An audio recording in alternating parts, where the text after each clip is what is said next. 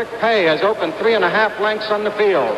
It is Quick Pay with Pershing second, and here comes ARMBRO Regina out of third and driving on the outside, and Steve Lobel moves from sixth to the extreme outside as they head into the stretch.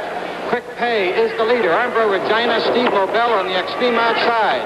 Quick Pay is under a drive by young Peter Horton. Steve Lobel up on the outside. ARMBRO Regina in the middle of the track as they come down through the lane. ARMBRO Regina has the lead. Steve Lobel is closing on the outside, and Zoot Suit coming on. It is ARMBRO Regina showing the way.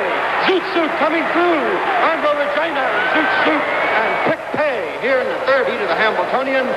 Let's take a look at the replay as these great 3-year-olds come to the wire. Joe O'Brien, who this afternoon earlier set a world record with another filly in the Hambletonian filly division, Imalula, storming this time with another filly, ARMBRO Regina, the only filly in this Hambletonian field.